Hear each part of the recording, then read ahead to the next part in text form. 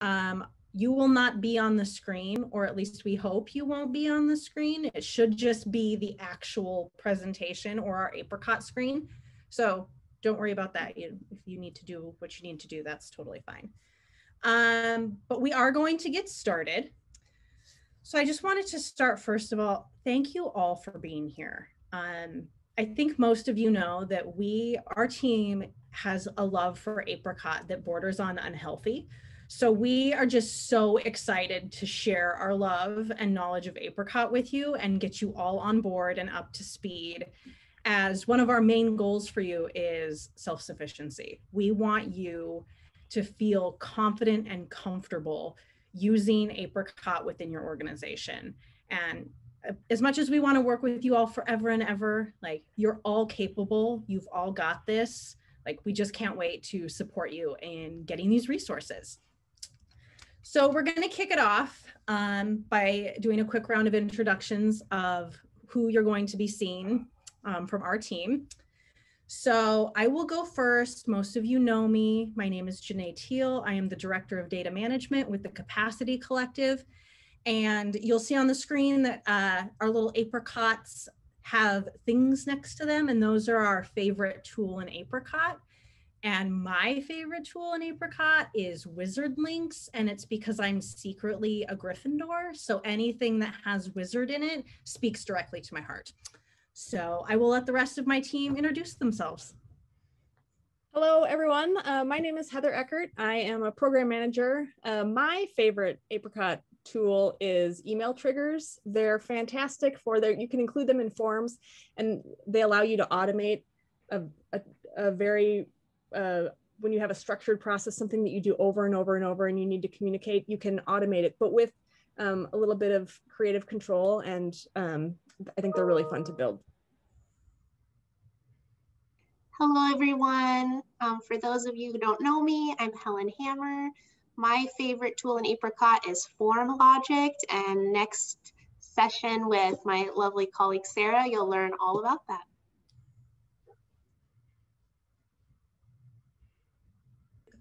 Hi, my name is Sarah Campbell, and I am a program analyst like Helen. I work primarily with Open Arms right now, but that will be expanding in the future. And I will be leading the class on Apricot Forms. And my favorite feature in Apricot is Apricot Connect, which has been a total lifesaver for organizations when people couldn't come in the office. So it's a great way to have your clients fill out their information and it gets automatically uploaded into your database, which is just a really cool feature. Awesome. Thanks, team. You'll be hearing from each of us at different points throughout camp. So I wanted you to get a lay of the land of who we're working with. Next, we want to know who is here. So there's a couple ways that we're going to be doing this. The first is that we are asking you to update your name in Zoom to include your organization. I don't think that many of you work together or are often together in the same room. So just so you can see a variety of folks that are here, we have organizations that aren't in the state of Washington. So it's cool to see beyond just our little BSK scope, because believe it or not, we work with non-BSK clients. I know, shocker. So to do that, there's the bar across the bottom of your Zoom. There's a participants button. If you click on that, it will take you to the list of participants where you can hover over your name, click rename, add whatever you want. If you'd like to add your pronouns, go for it. But for right now, we're just asking that you have your name and organization.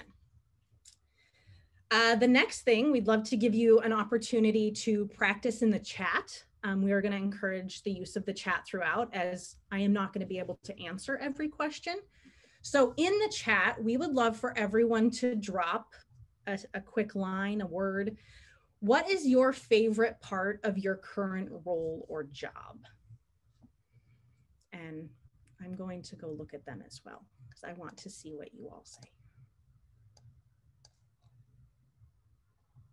None of you are saying anything. The second, Janae, to type.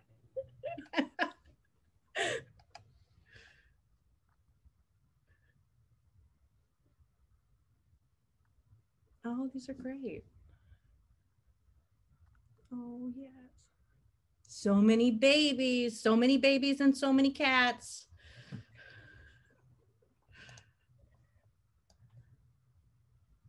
Wonderful.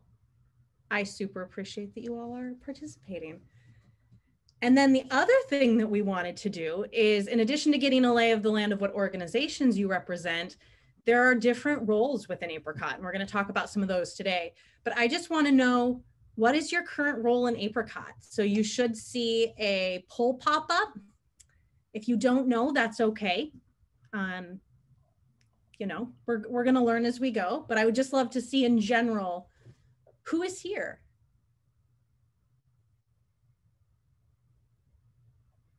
Not gonna lie, kind of relieved that guest users didn't waste their time coming. So good job. Awesome. Nice. Okay, so we've got a lot of administrators. That's great. Not to say that this will not be applicable to you if you are not an administrator, but you know, it's admin camp, so it makes sense that there's a lot of administrators here. Awesome. Thank you all so much for participating. Next, we're just going to quickly go through some housekeeping stuff. You all have been on a million Zoom calls over the past year.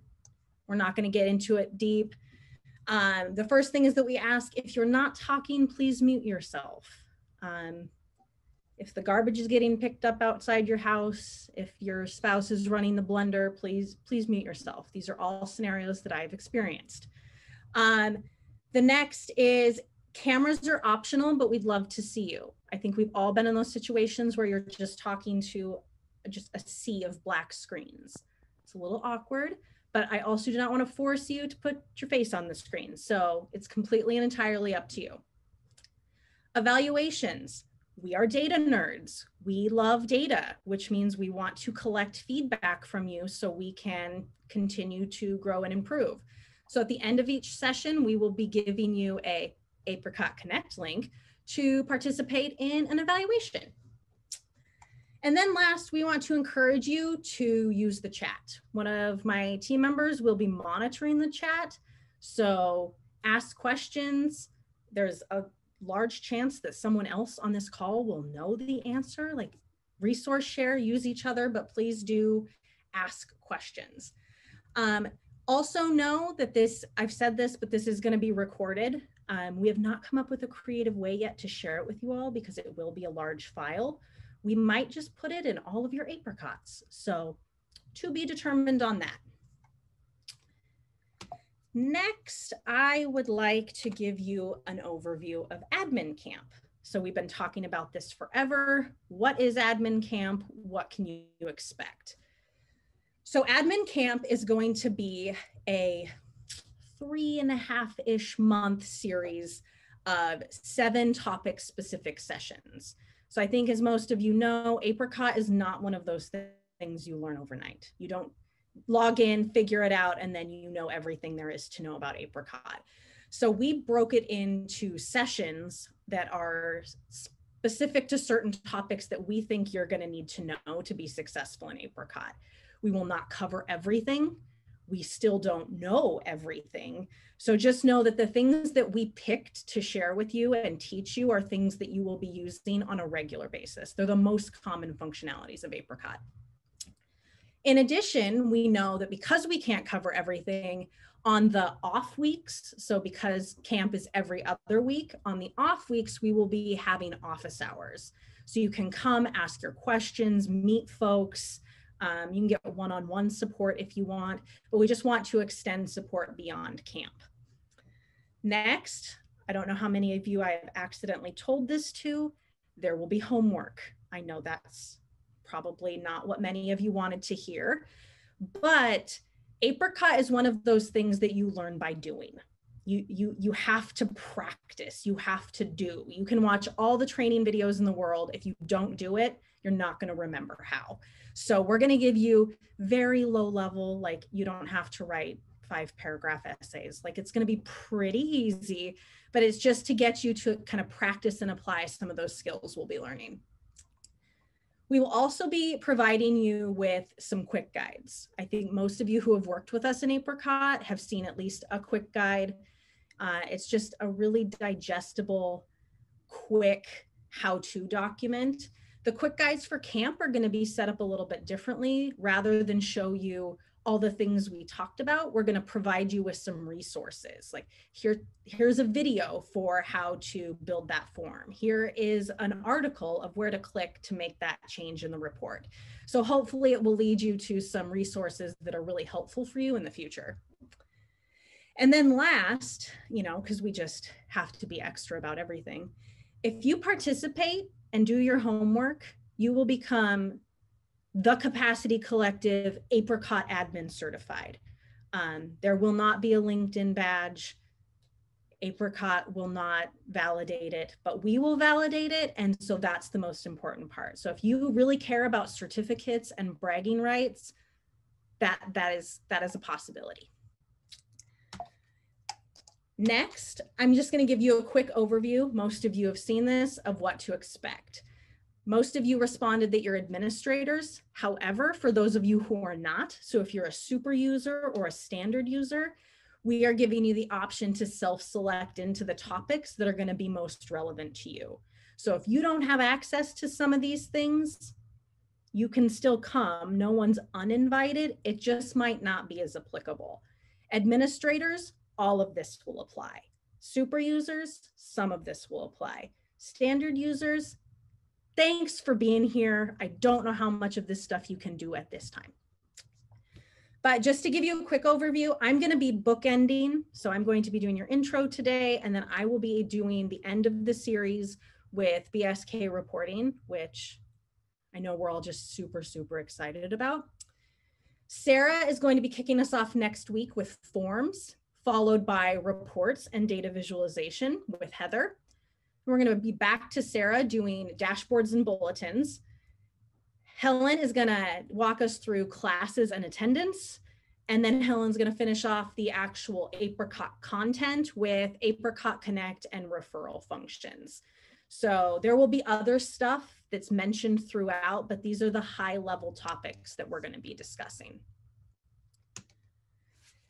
So one of the things that we struggled with in trying to figure out how to deliver information to you about Apricot in a systematic way was, how do we make this to where it's not hypotheticals or one-offs, or here's some sample Apricot, this is how you would do it. Our team decided that we are going to, with you, develop a new program. So we made up this organization. It's called Stronger Together.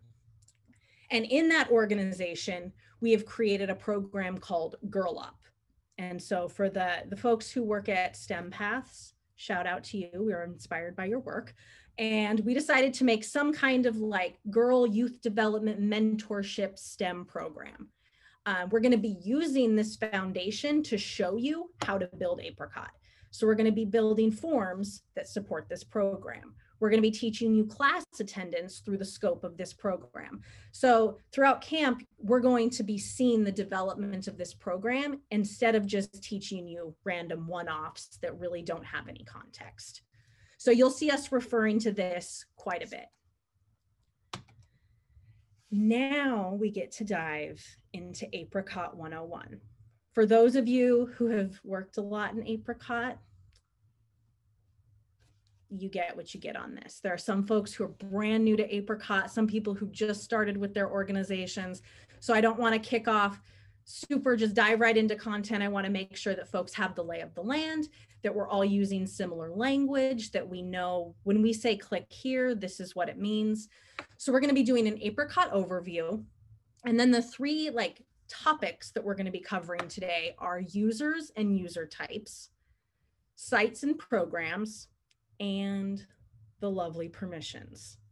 So these are the three things that kind of set the foundation for your Apricot. We don't talk about them very often because most of you have them and you're already in Apricot and it's working, but these are the foundational pieces to even having your database. So even though you'll touch them maybe the least, they're really, really important for the sustainability of your program. But we want to set a tone. We want you to keep all of these things in mind the entire time, through the entire series. First off, Apricot is easy and Apricot is hard. I think for those of you who have been in administrator roles for a while, this really resonates with you. Apricot is easy in that the actual interface is fantastic. It's drag and drop, it's cute colors. It doesn't feel like a traditional database. I don't know if anyone's worked in like SQL or, you know, databases that are really numbery and complex. Apricot is cute. It's got a great user interface. However, in some instances, that's really misleading because you're like, oh, it's so easy. I can just do that thing. And you know, you don't necessarily take into account the unintended consequences. So just know, keep in mind in all things, Apricot is easy and Apricot is hard.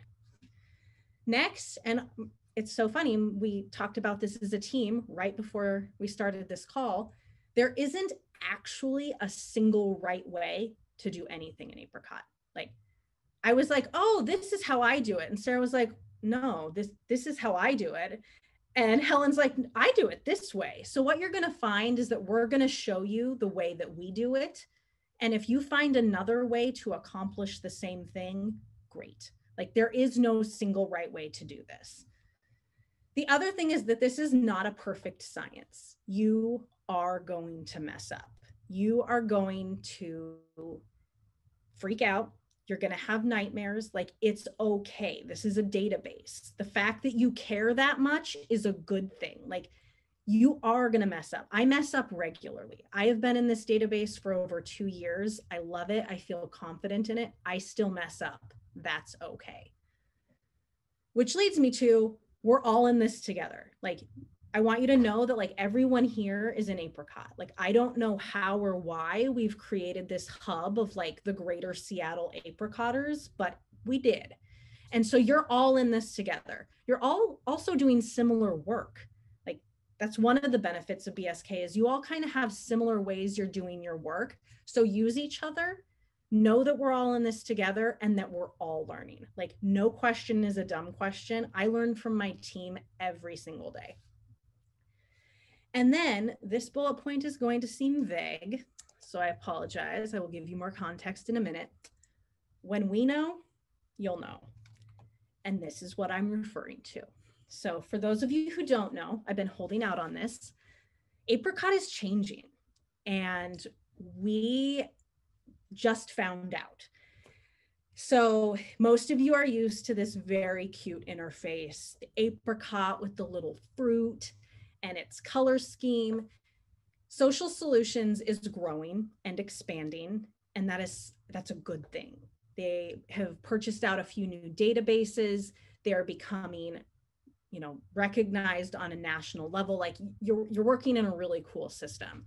However, as part of that, you're going to be working within a system that's going to change. And part of being a database administrator is being able to ebb and flow with things that change.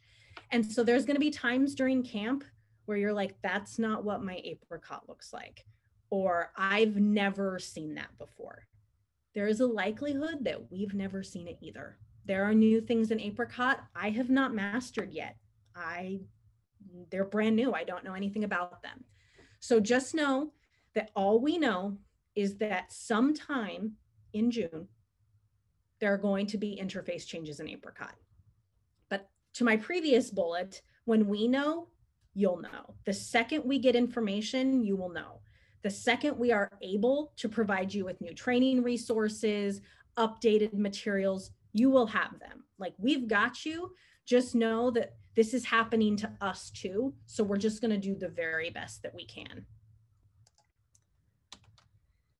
Next, we are going to dive into users. So this is where we're going to kind of switch gears of like general overview, admin campy stuff to actual content. And I wanted to preface with the change because what you're going to notice in camp is that we're going to start referencing to things the new way and the old way. And I just want to call out that I know for some of you, the old way is the only way. Like you don't know the new way yet because your systems haven't switched. And for the folks who have the new way, you would never have known the old way because you got the system after those changes had been made. So just know that typically we would show you one way, but for a couple things, we're going to be showing you old way, new way. And for me, that impacts all three of my topics today. So you're going to be learning about users, sites and programs and permissions, all from the new way, old way perspective. I'm going to be going through slides and explaining things, and then I'm going to hop into Apricot and do some more hands-on, show you it in action. But it's going to be super hard to toggle back and forth, so we'll just do slides first. So Apricot users, it's going to, I mean, this is your database. This is how you have a database, is you have users that are in your database. In the old way, which is what you're looking at now, users were super visible. You always had the ability to see their username, their actual name, their user type, and see their profile photo. Each user was able to have a pop-up window that opened. You can customize their settings. You can do all these things. For those of you who know that interface, that is going away. The new interface does not operate like that. The new interface is actually going to look something to this effect. There are many pros and cons. I want to go over this more because this is going to be the newer experience. So, pros to this is that you are able to search for users in a more nuanced way. So first of all, you're going to be able to search for users by really anything generically, probably their name. You're also going to be able to search for users by program. So depending on which program that specific user is assigned to, you can search for them by program. And then finally, you can search for them by role. We are going to talk about role-based permissions here in a little bit, but Apricot is going to be transitioning to a way of tracking users by their role, not by their user type. So it's going to be a bit of a change for folks, but it does really quickly and easily allow you to search for folks. The next thing is it's just a more clean interface. Like I do like the look of the new one, and I don't want to be negative Nancy, but there are some cons mixed in here. First con, you can no longer update your profile photo. I don't know why. I miss it already, but you will always be this little gray human, and there's nothing we can do about it. We have looked for the button more times than I would like to admit. The next thing is that for some of you, you're always asking, like, how many users do we have left? What types of users do we have?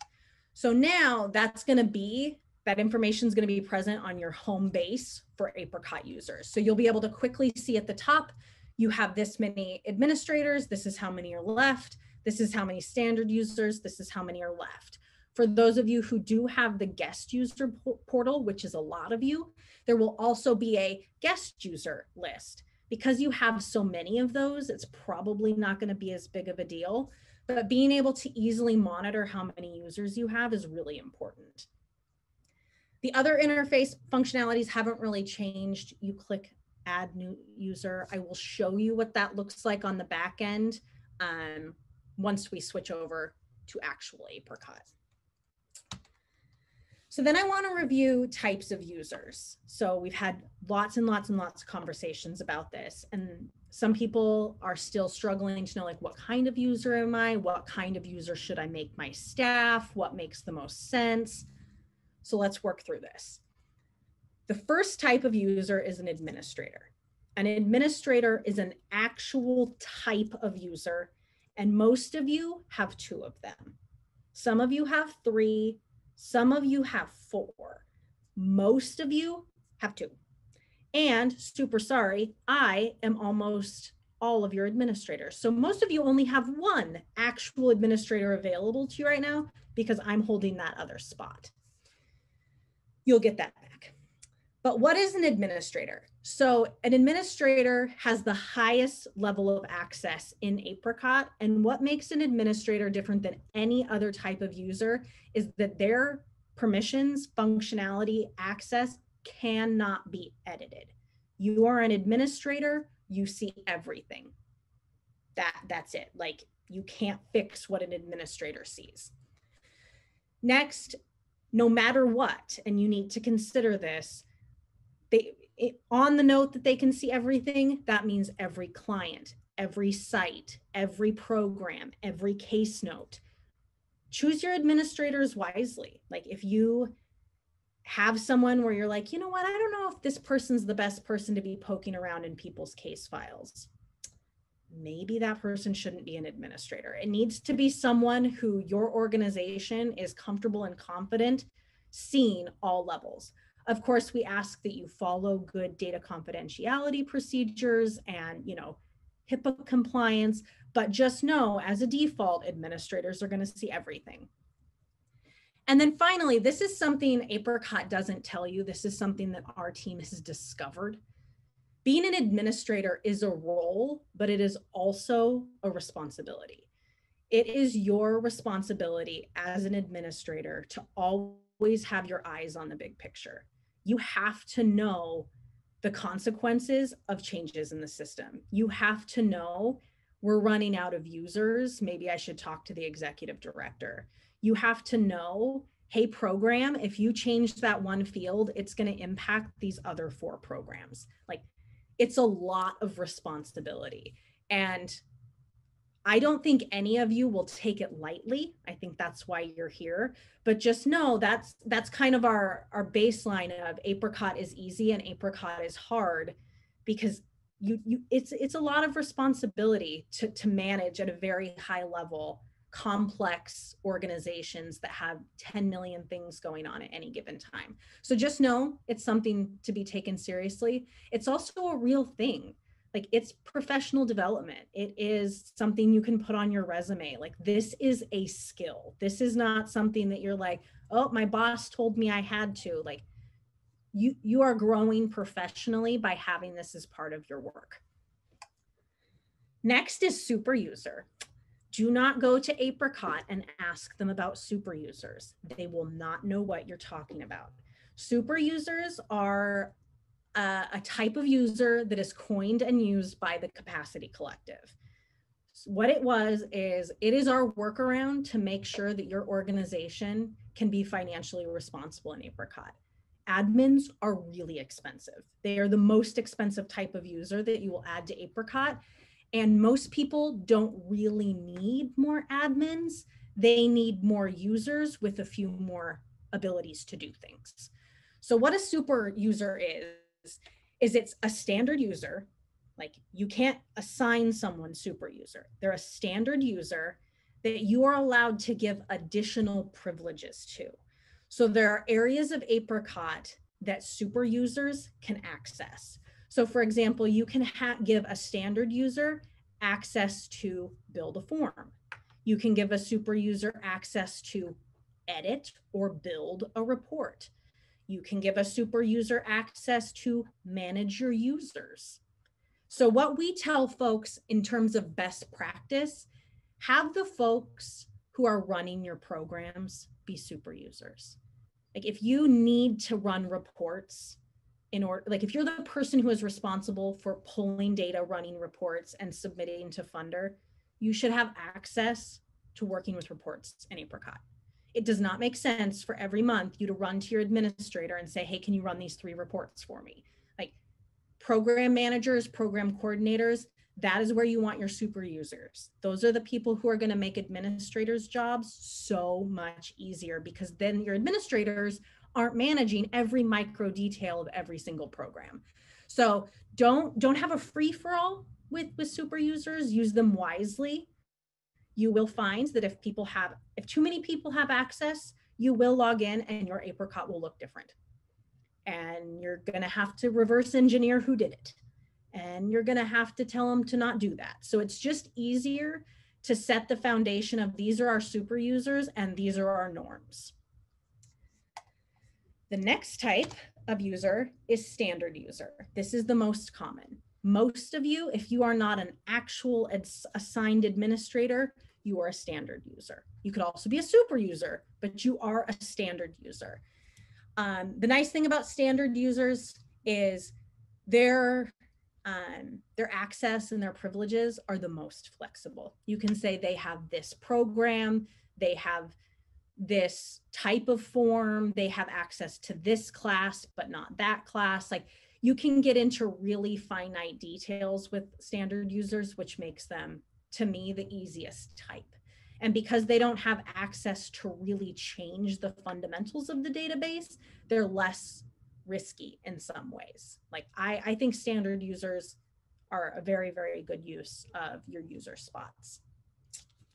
And all of their permissions are managed by your administrators. So unless you give a super user access to work with your users, the only people who should be monitoring and changing permissions in terms of standard users are your administrators. And then our last and everyone's least favorite is guest users. So guest users are a blessing and a curse. They are amazing for organizations who have a large group of people who all have similar roles and responsibilities. They are less wonderful for organizations who are like, look, everyone kind of has their own job. This person needs this access. This person needs this access. Like, guest users don't always make that, like that functionality cannot work. So I know that most of you know this. I just want to reiterate it. The big difference with guest users is that they have access to 5 forms total, never gonna change. That doesn't mean some have this, some have this, 5 forms forever and ever. And our best practice is don't change those. If your job becomes, oh, well, they need this form today and that form tomorrow and this form in 3 weeks, the amount of maintenance that's going to go into that and the amount of just user error that you're going to have to work within is going to be a lot. And it's not worth it. So think through the most strategic way to use your guest users so you're not constantly having to manage what people can and can't see. On that, we are going to ask you a question. I just told you, so you should know. So the question is, each guest user can access their own custom set of 5 forms.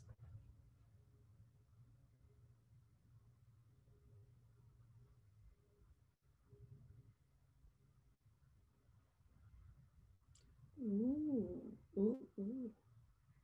It's like watching it on Who Wants to Be a Millionaire, you know, like the live data. It's very exciting. All right, y'all, we need to talk. This is false. Guest users cannot, oh look, lots of screens. Guest users cannot have access to their own unique 5 forms. They get 5 forms. So all guest users, and most of you have 50 of them. Guest users come in packages of 50, which is a little bit ridiculous, but in situations where they're helpful, they're really helpful. But guest users can only access 5 forms. It doesn't matter what program they're enrolled in. It doesn't matter if they're a case manager or an executive director. It does not matter. If their user type equals guest user, 5 forms. Which has led to a lot of really creative workarounds for us. I've worked with a lot of you on creative workarounds. Okay, the next thing. And again, we're going to go through this live, so just work with me as we go through the slides. The next thing that we're going to talk about is sites and programs. Again, this is a foundational piece of your database. If you just have Apricot and there's no sites and programs, your data and your people have nowhere to go. So you have to make sure that you have your sites and programs set up in a way that works for your organization. This is the old way. The old way in Apricot is you go into sites and programs, and the first thing that you see are your sites. So the way that Apricot explains them, and I've seen this done in a variety of ways, is sites are often used for organizations who have multiple physical sites.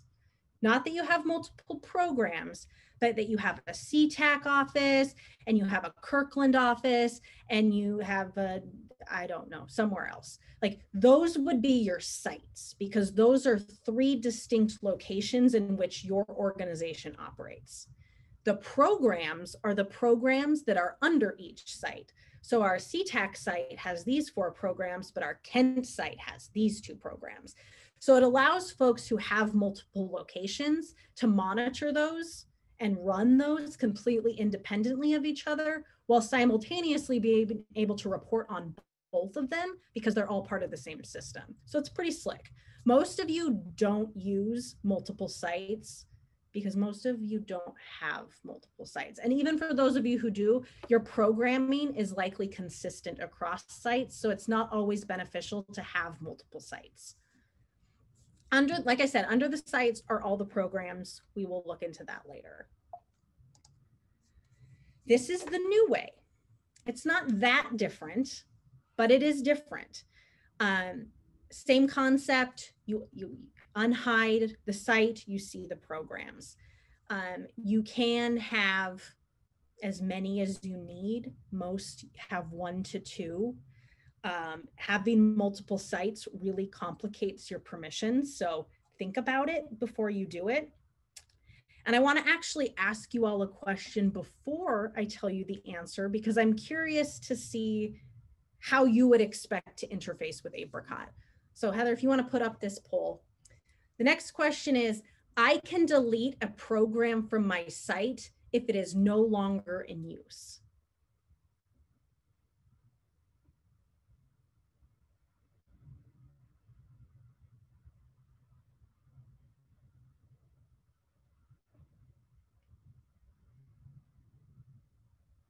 All right, okay. So the majority of you had said false, and that is correct. That is the correct answer.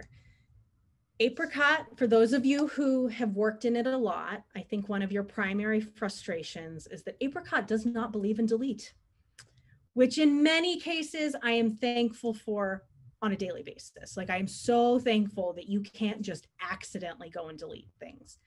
However, I wish someone had permission to delete some stuff, because organizations are constantly evolving and shifting, and you might have one program that was one time funded by this one grant. You just want to put it in Apricot, close it out. You can't. You can archive everything in Apricot. Everything is archivable, which I guess in some ways is safe, because then you're never losing anything that was attached to that program. But it just makes it really frustrating for those type A personalities that are like, I just need it to be tidy and I need it to look a certain way. The further you get into your Apricot development, the more things are just you're gonna have inactive things all over the place, and you're gonna have things that are hidden. That's okay. Like, until we get the magic power to delete things or to hide things, inactive is the way that it works. This new interface, again, allows you to add new sites and programs right from here.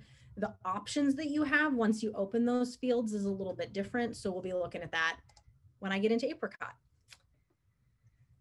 Permissions.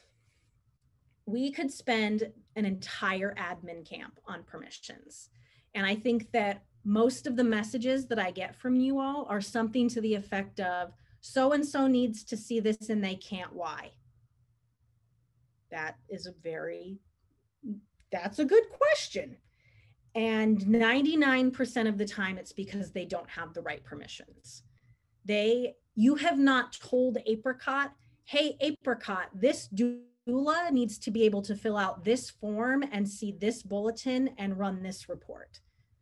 And so you have to tell Apricot all of those things. My team commonly uses this word auto magic. Apricot is not auto magic. It does not know that new doula A needs these 3 things. You have to tell it. And so managing permissions is a really, really important part of the administrator role. Like, it is your responsibility to make sure that people can see what you need them to see. So back to the new way, old way. This is the old way. I personally like the old way. I am trying very hard to like the new way. This way to me makes a lot of sense. So when you go in to assign permissions for users, typically you have 5 functionalities in which you operate in your permissions. You've got forms, reports, bulletins, shared files, and then referrals. The ones you will be working in the most commonly are the first 4. Referrals, program specific. Really depends on how your program tracks referrals. What's nice about Apricot is that the way that they categorize things across the instance is the same. So the way that your forms are organized, the way that your reports are organized, all of that's going to be consistent across your Apricot, which makes giving permissions pretty easy. You just have to make sure it's something you're constantly upkeeping. So for forms, when you're on the forms tab, what it's going to do is it's going to show you a list of all of your forms. And since administrators do this, you're literally going to see every form, which for some of you is a lot. If the form is not indented, it's a tier 1. We'll be talking about types of forms at next camp, so don't worry if you don't know what a tier 1 is. The indented form is a tier 2. You cannot give someone access to a tier 2 if they don't, if they don't have access to a tier 1. So you have to make sure that you're clicking accordingly. What's nice is the click boxes update. So if you click on client intake form and client profile is not selected, it will select it for you. Like, it helps to like self-correct. So it's pretty easy once you get the groove. Then in addition to each large category, there are subcategories. You have view, search, create, edit, archive, ignore program assignment, apply user RLA, and then create and edit forms. That's a lot of options, but they all do very different things. View, self-explanatory. Search, pretty self-explanatory. You want people to be able to see and search for the forms they need access to. Most cases, you'll want folks to create. If they can see them, you'll want them to be able to fill them out. Maybe not always. Maybe you want some things to be view only. That's okay. It depends on the structure of your organization. Edit. Edit gets tricky. Some orgs are like, I want you to submit that form and I don't want you to be able to go in and change it. Great. Don't give them access to edit. That's fine. It's all like internal organization decision. Archive record. Archive record is a scary one. So you'll notice that for a tier 1, it says NA. No one but an administrator can archive a tier 1 record. And that is a safety precaution. Tier 1s are your clients. Tier 1s are your classes. Tier 1s are your households. If everyone can archive a family or a client, or it's a mess. You're going to go in, all your clients are going to be gone. However, you can give folks access to archiving tier 2s. So example, your tier 1 is your client, your tier 2 is your home visit form. If a home visitor enters a duplicate home visit form, you can give them access to archive that duplicate. Do they archive the wrong one? Sometimes. Do they archive all of them? Sometimes. So just know, like, every decision you make could have an unintended consequence. The big thing, train your staff. If you give them a new permission, if you give them access, tell them and show them what to do. Ignore program assignment, apply user RLA, those are going away. Those are not going to be existing anymore. They're getting modified the way that they're done. So we don't need to necessarily get into that. The last is to create edit forms. That is to change the actual form. So if the form says, what is your race? And there are 6 categories. If you give this user access to create an edit form, they can go in and add a new category. Strongly discourage not doing that without training, support, internal conversations around data quality. Like, making changes like that, super easy. Changes like that can also lead to, where did all of our data go? So just know this is another button I don't click lightly. Like, yes, some people need this functionality. Not everyone needs this functionality. This is the new interface. I'm going to walk you through the new sections as opposed to just forms. It looks similar. I see some of your faces are not thrilled with this change. I feel ya. So one of the cons of this, for those of you who set permissions, you used to be able to click and drag and it would populate all of your boxes. That functionality is gone. You now are back to click, click, click, click, click, click, click. Have such a good time with that. The next is that, but there is a pro. You can hit these little flippies at the top and it populates down. So if you're like, you know what, this person needs everything except these 3 forms, autofill it down, go take away a few privileges. It's way easier than click, click, click, click, click.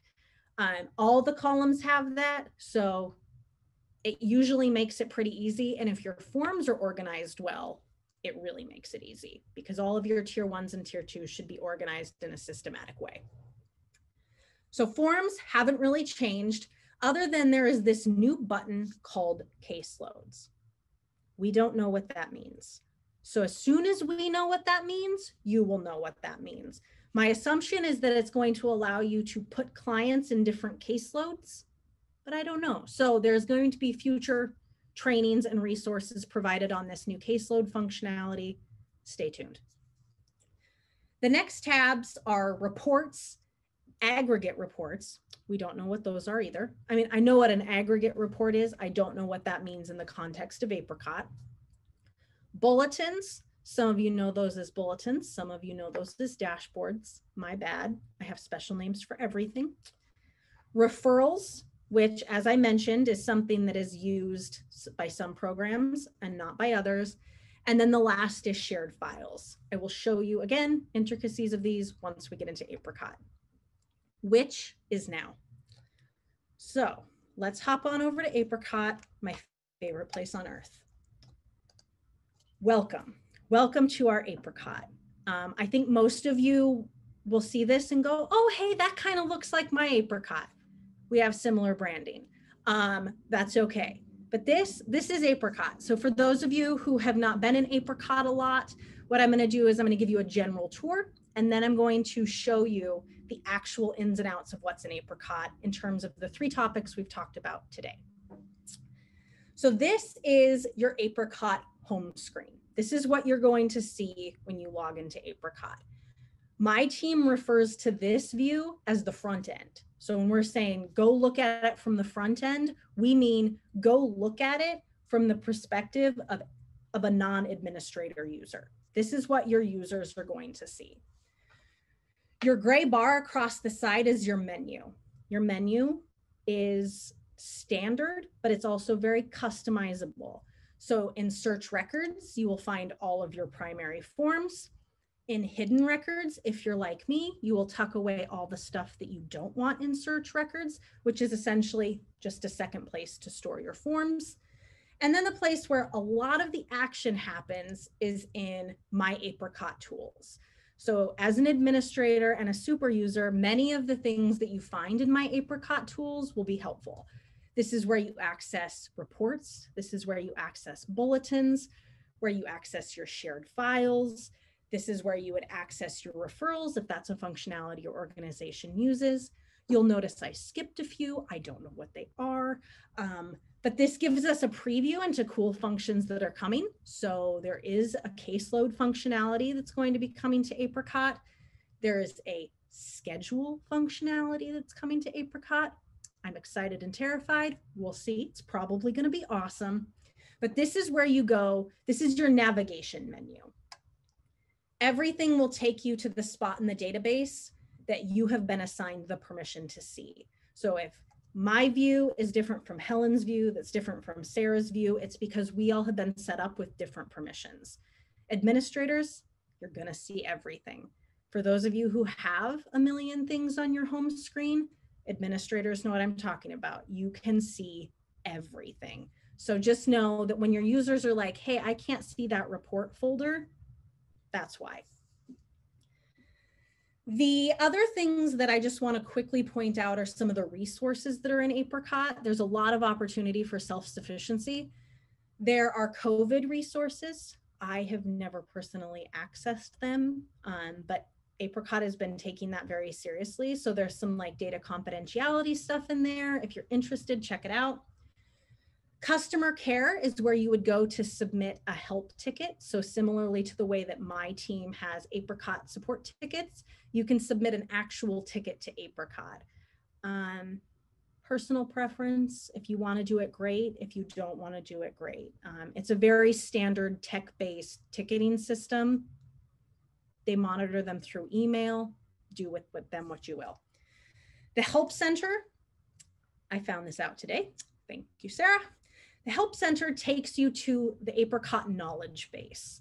I think most of you have heard me refer to this as Apricot Google. My bad. It's called the knowledge base. That is where you go to find resources that help to answer your questions. The knowledge base is full, like full to the brim of training videos, articles, community, like everything you would need to be successful in Apricot can be found in the Help Center. Literally everything I know about Apricot, I learned from the Help Center, like everything. You can search for anything. That's why I call it Google. And you will likely find a result that is helpful. And then this last thing, I love this, submit an idea. Y'all use Apricot every day. You all know what needs to be fixed and what's not working. Apricot takes it super, super seriously. If you have an idea, if you're like, this doesn't work, I want to be able to do this. I want to be able to sort clients alphabetically or by phone number or by zip code. Get in there, make a suggestion. What's also nice is that you can vote on other people's ideas, and it just becomes like, make sure you have lots of time in your schedule because you can spend all day in there voting on everyone's good ideas. So it's awesome. And they take it really seriously. Like, I'm not kidding. They'll follow up with you and be like, thank you for submitting your idea. This is the status of your idea. Like, they take it really seriously. So engage with it. The last thing, I use this on a daily basis, is your little green chat at the bottom right-hand corner of your screen. This is going to be the first place you start to notice new Apricot emerging, new logo, new colors. But two things can happen in this screen. The first thing is that you can start a conversation with Apricot. Don't start a conversation with Apricot unless you are the administrator. And here is why. Every one of you, I've checked, has the standard support package. The standard support package in Apricot comes with 5 chats per month. Yes, you can use them. Like, don't be afraid. If you're like, I am stuck, I do not know, they're an excellent resource. All of them are very nice. They're really helpful. I've had tremendous, like I've learned a ton from the Apricot chat, but you have to be mindful that you do run out. My best advice, stockpile your questions, use one chat to ask 5 questions. Don't tell Apricot I told you that, but it works. Like, it's not worth using every time when at the end of the week, you're like, I'm just gonna sit on chat for an hour and get all my questions answered. It's a really effective way to do it. You can also use this Find Your Answers Now that will take you to the knowledge base. So there's the 2 ways to do it. It's a personal preference of how. Now I want to show you the back end, which is where most of you are going to be spending your time as administrators and super users. So the back end is very similar to the front end, but you have the power to change things. So the things that I'm going to show you today are users, sites and programs, and permissions. Keeping in mind, this is all the new interface. So for those of you who have the new interface, great. This is going to look really familiar. For those of you who don't, this is what's to come. This is what you should expect relatively soon. So for users, to add, view, monitor, check users, the place that you're going to go is access control. Most of the labels in Apricot are pretty self-explanatory. You will find some where you're like, that makes no sense, but that's where you go to click. But access control makes sense. Once you're in access control, you have the option to work within your users, and you have the option to manage your sites and programs. We're going to start with users. Users, as I mentioned, is going to take you to this interface. For those of you who have not seen this yet, it's really different. Like it takes you to a whole new type of screen. But from here, rather than the old way, you can manage your users, your roles, your caseload manager, and your sites and programs all from one place. So your users are all going to be listed right here. Similar, you can click through, see all your users. Everyone will be listed, even those that are inactive. But you are able to search for individual staff, search for staff by program, and search for staff by roles. Apricot is gravitating towards this new user system where rather than get a permission based on the person or based on the program, permissions are moving towards role, which is going to be tricky for some of your organizations because people can have multiple roles. People can have really complex roles.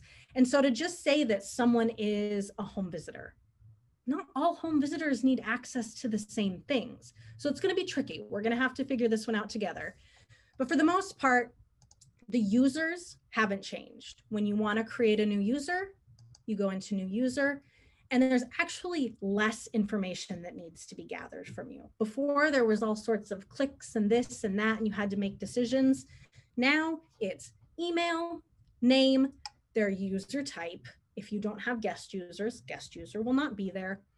And then this is where you assign them kind of everything.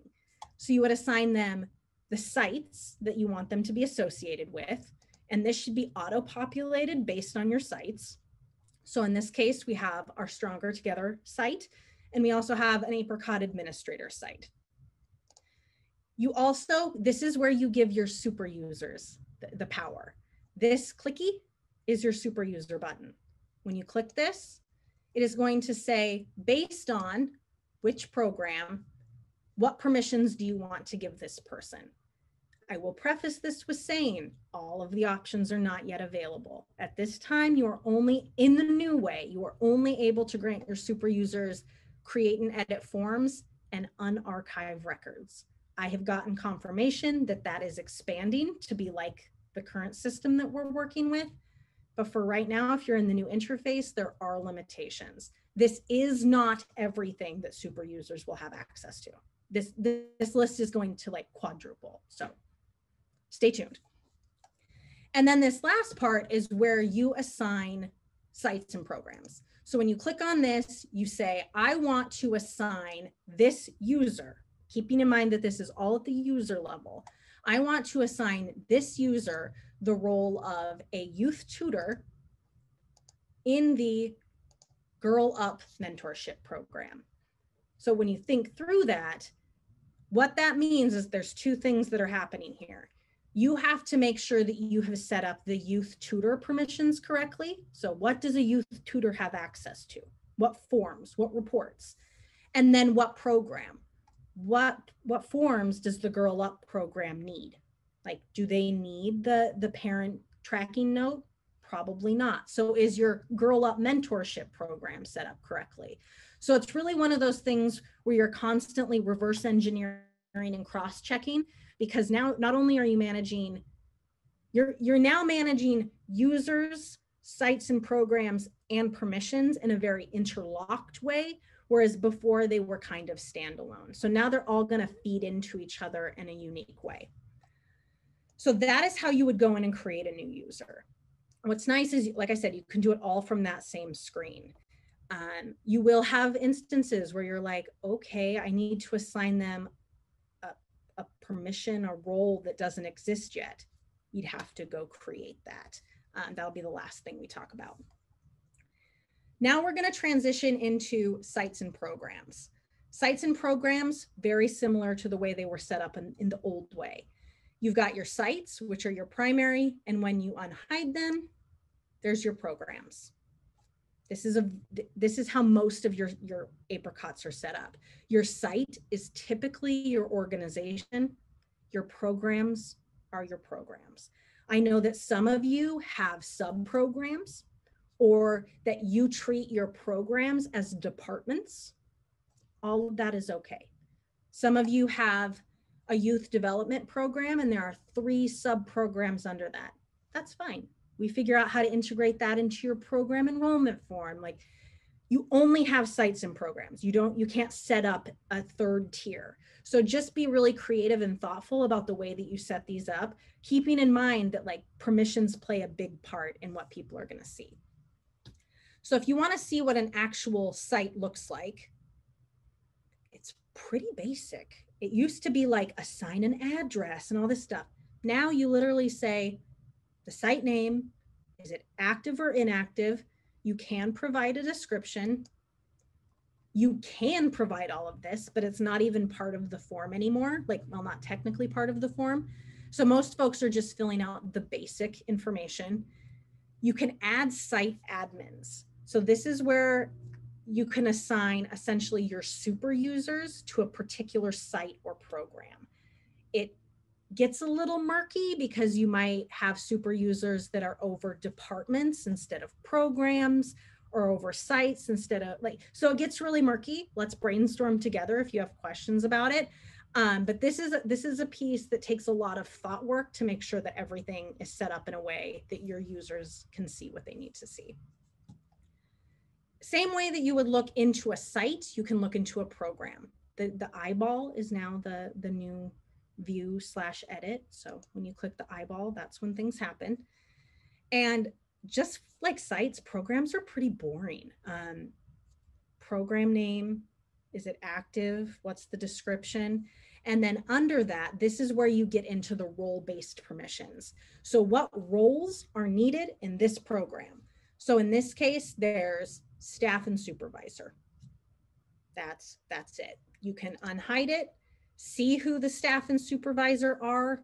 That's the way you're going to know who is assigned to which role within each program. It's very meta.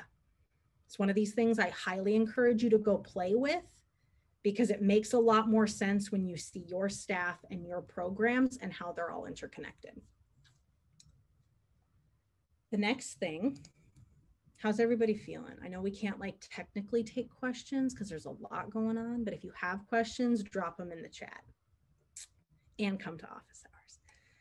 So the next thing that we're going to look at is permissions.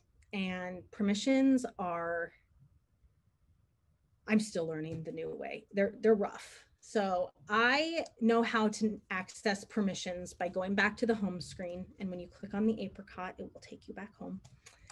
Going into the Administrator tab and going into Access Control. So within sites and programs, that's where I play with the permissions. You can play with them on a user basis, but because they're starting to shift away from users and into roles, it's easier to just go to the larger group as opposed to do it on an individual basis. So I'm going to go into sites and programs.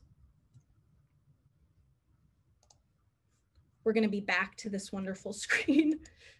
And now we're going to go into the Girl Up mentorship program in terms of making permissions.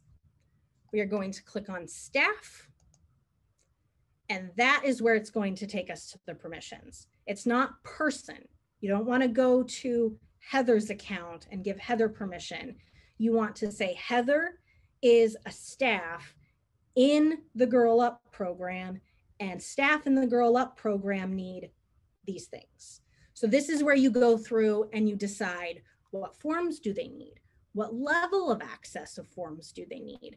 What reports do they need? So all of those decisions are made here.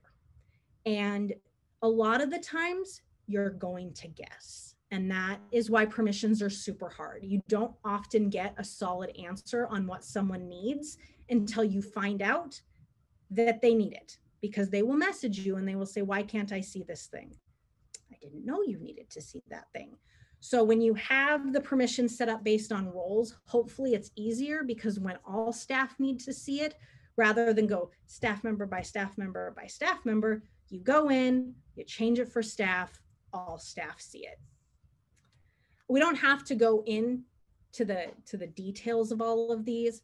All of these will directly mirror your list of forms, your list of reports. It will mirror your list of bulletins. Everything is going to mirror across the system. The thing that gets tricky is not knowing what the buttons do. Like you're like, oh yeah, I can click it all day long, but I don't know what it does. If it is dark, that means that it is a primary or a tier 1. If it is not, if it's unbold, it means it is a tier 2 or it is a secondary or a category. So if you click on the bold on anything, forms, reports, bulletins, you are giving them access to all of those things. So if I click Stronger Together bulletins and only the top is selected, by default, they will have access to all 4 of these. But if I only want them to have access to one, you would unclick this and say, I actually only want them to have access to class attendance. So you have to think through what do they really need to see? And a lot of people are like, show me as the least amount of content as humanly possible, which I totally get. It gets really overwhelming. One of the things that I want to just emphasize is that shared files is a really, really important place to put things. So shared files, again, so sorry, Janae terms. I call this Apricot Dropbox. This is where your organization can share across the org resources, training materials. It's where you upload photos. It's where you keep staff pictures. Whatever it is that your organization needs to file in terms of Apricot, I suggest using shared files. But if you have your leadership team that wants to share a certain folder of draft evaluation letters and only supervisors should see that, you can narrow down permissions all the way to shared files. So any of these things allow you to get into the granular level of permission, which means you have a lot of power. So make sure that when you're making decisions that impact large groups of people, you're thinking about the unintended consequences of what that might look like on the front end. Oh, permissions. One of the things that you will have, and I use this every single day, one of the things you will have as an administrator is the power to see Apricot from the vantage point of another user. This is how I test everything. So you go in, you make a permission, you want to make sure so-and-so is able to see this thing. Great. I have no idea if they're going to be able to see it. So you log in, you ask them, hey, can you log in and make sure you have this? No. When you're an administrator, when you use your dropdown, this dropdown up here by your name is your, I don't know, your like personal menu. But when you're an administrator, it allows you to see all the users in the system at quick view. And it's by type. So you'll be able to see all your administrators lumped together, all your standard users lumped together, and then all your guest users lumped together.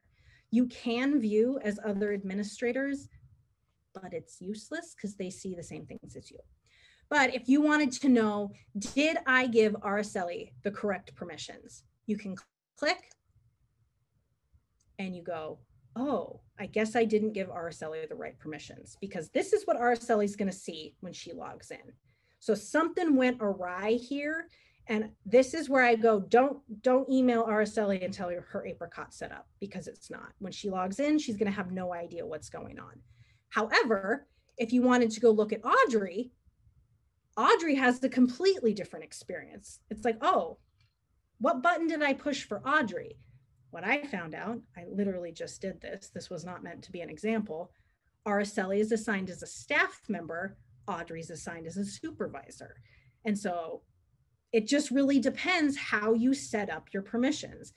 For those of you who have people-based permissions, this is going to be interesting for us. So I know that a lot of your organizations, we've set up permissions in a way where this doula has this interface and this doula has this interface. So we're going to have to think through, do we make a master doula, home visitor, case manager view, or do we continue to use individual views so everyone has a unique experience? We don't have the answers to that.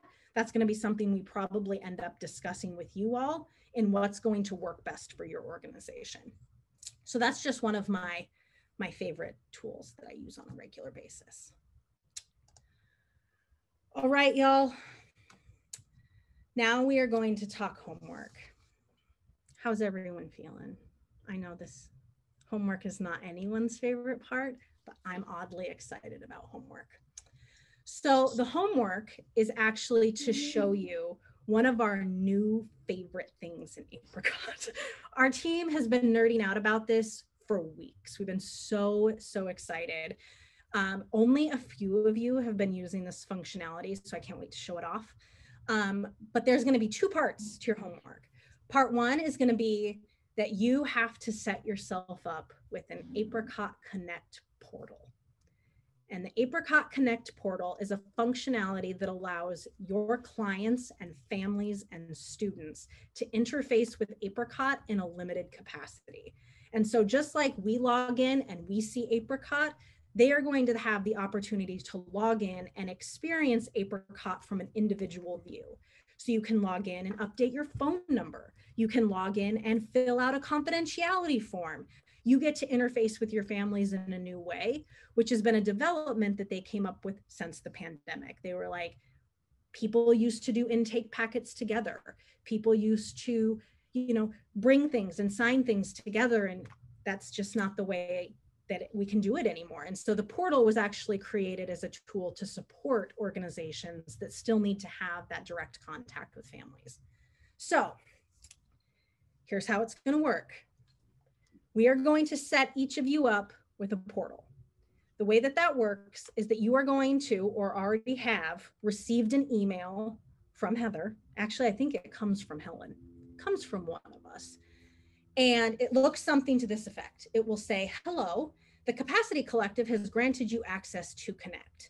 Click on the link below to set your password and log in. That will take you to this fancy new Apricot screen that will take you to the portal. This is the portal. Y'all are going to want this, trust me. When you log into the portal, this is going to be your experience. This is what clients see. This is a very customizable tool that we will be teaching you later in camp. But this is going to be your Moodle, Canvas, Blackboard, college level interface platform thing that you use for admin camp. So this is where you're going to sign up for office hours. And this is where you're going to submit your homework.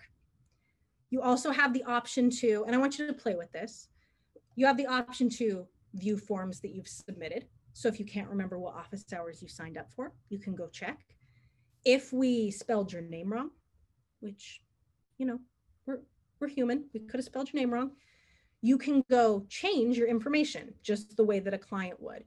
So in the top corner where your name is, it shows that you're a participant. You can go in, click on your account information, and we have given you privileges to update your information. So if we spelled your name wrong, if your organization isn't there, anything that you would like us to know, you can. You can also update and manage your password from here. So this is going to be your interface. And so what we're going to do is, I hope most of you have gotten an email. Please note that sometimes Apricot is temperamental. It might go to your junk mail. We've done most of what we can to make sure it doesn't go to your junk mail, but it might. In the invite, you will be able to go from email to portal login to your home screen portal. From there, that we ask that by the time we meet together again in 2 weeks, you complete your first homework assignment. It is not hard. Like, do not email me and say it was hard. And don't email me and say your dog ate it. Like, just do your homework. Everything will be fine. They're gonna get harder. I made mine easy so you would like me best. So you get what you get. But please do your homework and know that office hours, we're taking those really seriously. Like, depending on who signs up is going to dictate how my team does this. So if a bunch of people are like, we need breakout groups, we got you. If one person shows up and you need a one-on-one, great. Like, if we have a bunch of people who need the same thing or have the same questions, great. We're going to create a little learning community. I think that office hours, especially knowing our limited capacity over the next couple months, given that we are going to be working so hard on camp, is just going to give you an opportunity to get your questions answered, regardless of what stage of Apricot implementation you're in. So it should be beneficial to all levels. Okay, I don't know how, but we got done a little bit early, which is miraculous. So I do want to actually open it up for questions. If someone's like, hey, I have no idea what you're talking about. I've never seen Apricot before. Can you show me again? Like, super safe space. We've all been there. So there's no reason not to ask. So if anyone has any questions, I am gladly opening up the floor to folks who might have some things they want to know. And while we're waiting for that, I'll just make a mention that you should have gotten an email about 1:15 this afternoon inviting you to the portal. If you don't see it in your inbox, it's probably in your junk mail. If you don't see it in your junk mailbox, then I'm going to put a link in the chat where you can sign up to prompt that again. But check your junk mail first, because more than likely that's where it went. Is everybody getting it? Like, do most people see it, feel good about it? Okay. I have a question about the homework portal. Yeah.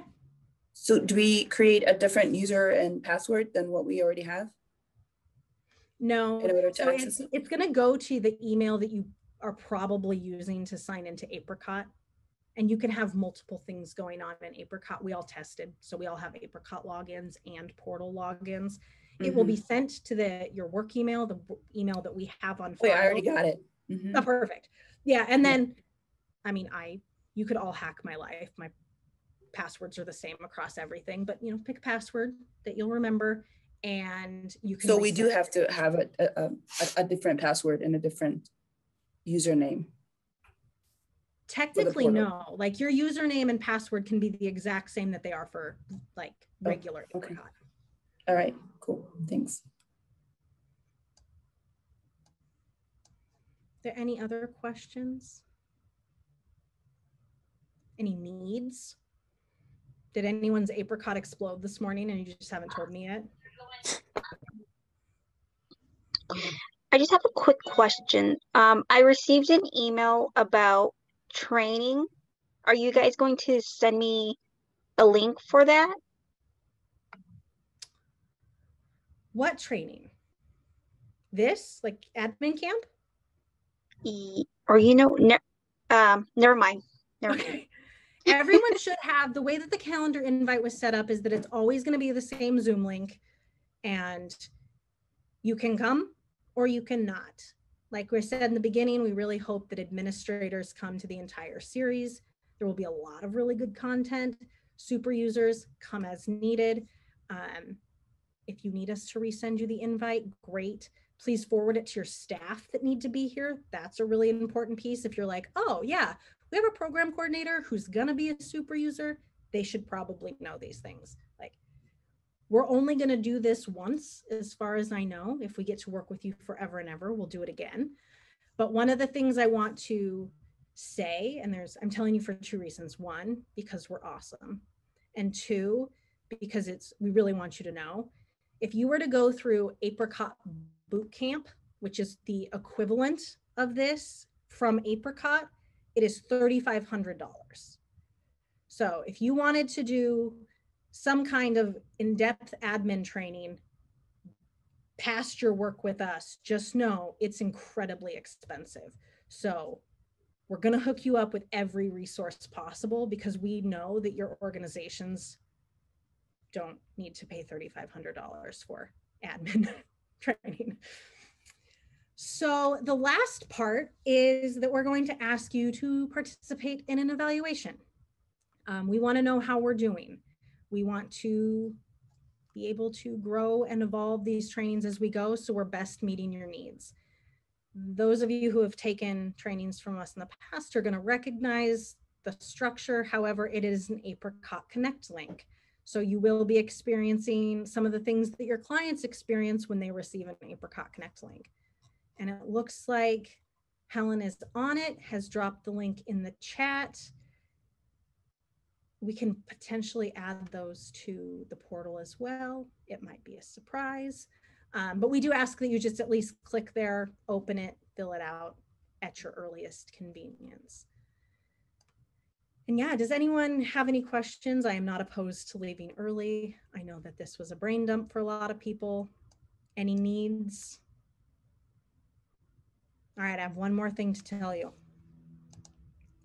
Almost all of you, I can't think of one of you that doesn't have this yet. Almost all of you have this beautiful image at the top of your Apricot that says, submit an Apricot support ticket. None of you, except one, uses it, which is totally okay. We have not told you to use it yet. This is where we want you to start using it. So we're going to get into it more as we go through camp. The Apricot support ticket is an internal system for your organization to request help. So just like you would go down into the corner to the help center and ask Apricot, submit a ticket to Apricot and say, this thing isn't working. When I click on this, I don't know why. We have developed an internal system that is going to be monitored by your administrators. And so if you're an administrator, you're going to be getting some specific support around how to monitor and manage your Apricot support ticket dashboard. But internally, we ask that you start using your ticketing support option. We monitor them. So every time we get a support ticket within your Apricot, there is a dashboard that shows new tickets. We know they're there. We will respond. That is the easiest way to communicate with us about your needs. For the organizations that use it, it's very, very successful. It is a way to streamline communication. It's a way to make sure that everyone's on board with changes and that administrators know what's going on with one another. So we just ask that start using it. That doesn't mean that you can't email us. That doesn't mean that you can't ask us questions. We just want to help you to start developing a system that you can use internally once we're gone. And having a system to communicate with your administrators is key, because communicating with Apricot is not always the best or fastest route. So if you don't have an Apricot ticket button, you probably will at some point. Also, keep in mind that this is our implementation of this. We've tested and trialed it out. If it doesn't work for your organization, that's okay. Like, we are not forcing this on you. It is just a really good way to communicate with us about your needs. So if you have questions about that, I would definitely suggest hopping on office hours for a little bit and we can talk through that. But for those of you who have it, please start using it. And it's very basic. It will be based on your organization. You just indicate your needs, what type of request or problem you're having, explain your request. I click on this button and it doesn't work and I don't know why. Please give us a priority level. Everything feels urgent, everything is not urgent. So I would love to know, I need this by blank in order to successfully do my job. Great, that's how we prioritize. Let us know if there is an actual deadline. If you say next week, I will give it to you on Friday, not Monday. So I need to know what day is it actually due. And then this is a personal preference thing, but how do you want us to contact you? How do you want us to know, like let you know that your ticket is done? So all of yours will look slightly different based on your organization, but it is a really effective way to communicate with us while we're still your administrators. And it's going to be even more effective communicating with your administrators once we have left you. That's for real all I've got. We've got 15 seconds left on my timer. So go team. It was so wonderful to see you all. I miss you all so much. For those of you who I have not met in person, I'm going to hug the crap out of you. And I'm not a hugger. I can't wait to see you all next time. As a reminder, next time we are talking about forms. I love forms. I think forms are great. I think it'll answer so many of your questions that you have. So please come, please learn all about forms and take your evaluation. Bye, everyone. Thank you so much.